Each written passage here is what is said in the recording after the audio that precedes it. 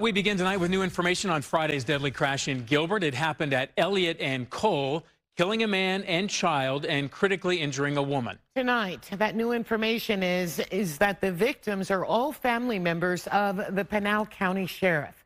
Fox 10's Lauren Clark is live with details. Lauren.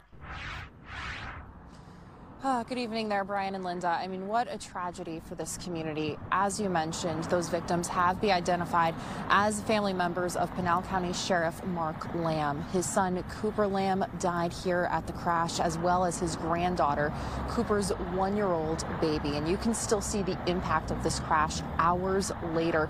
The dirt, the skid marks still over here across the road of this terrible crash. Police believe that the truck that hit the car that they were traveling in, they believe that driver could have been impaired, and he was arrested on scene because of that. And tonight, Fox 10 getting confirmation from authorities that the charges have been forwarded to the prosecutor's office for review on that. But again, a horrible crash and really hard for so many family members, officers, and neighbors here tonight.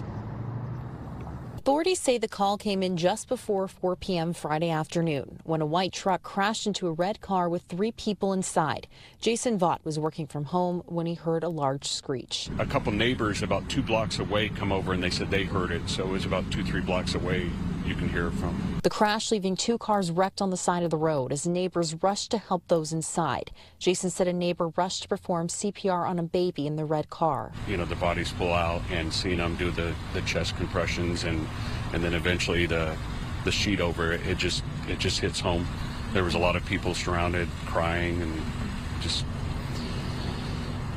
don't want to experience that again. 2 passengers identified as Cooper Lamb and his infant daughter died on the scene.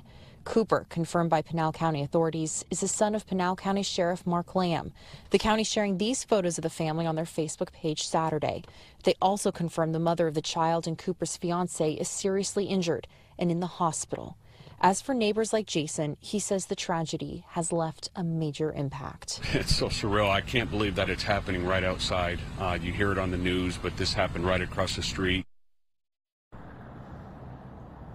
And the Pinal County Sheriff's Office is asking everyone to respect the privacy of the Lamb family as they grieve the loss of their son and granddaughter tonight.